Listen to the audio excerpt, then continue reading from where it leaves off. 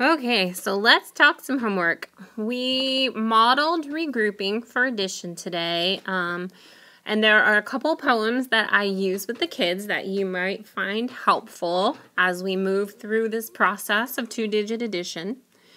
The first one is, you'll have trouble by the tons if you don't start with the ones.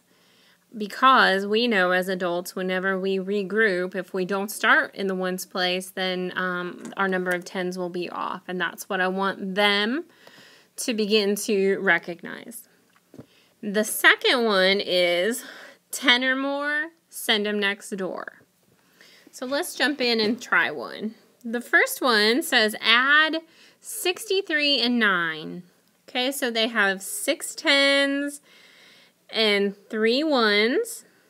That makes her 63, and then 9 ones. We always count the ones first. A lot of kids won't need to physically count them. They will recognize that this one right here is missing a 1 and it needs another one to make 10. But some of us are physically counting, and that's okay too. Let me just show you the process of physically counting them.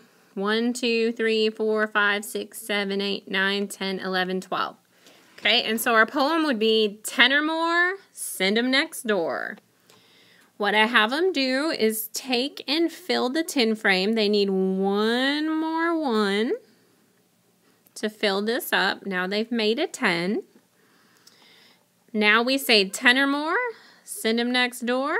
So we regroup. I have them mark those out so that they realize that they don't exist anymore. And then we go back and we count what's left over. And I have 2 ones that are left outside of my regrouping marks. And then I go and I count all the 10s, including the one that I did, that I created, which is 1, 2, 3, 4, 5, 6, 7.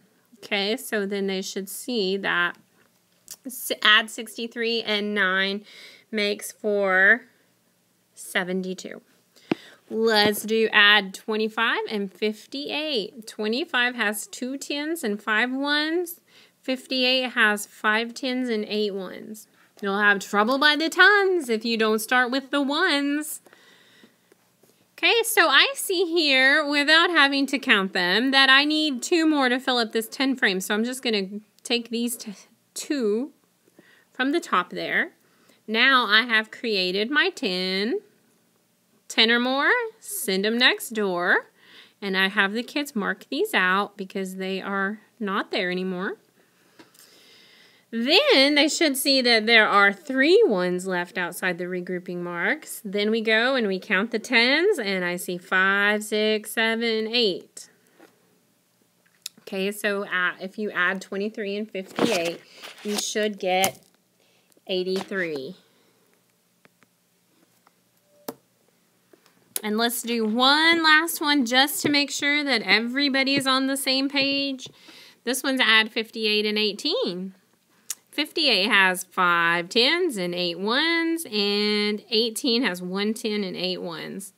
Again, you'll see that the 2 empty squares in the 10 frame tell me that I need to add 2 1s to that to make 10. So I'm going to just take these guys here, regroup them, 10 or more, send them next door, mark all of those out. And then we should see that we have 2, 4, 6 ones outside of the circle.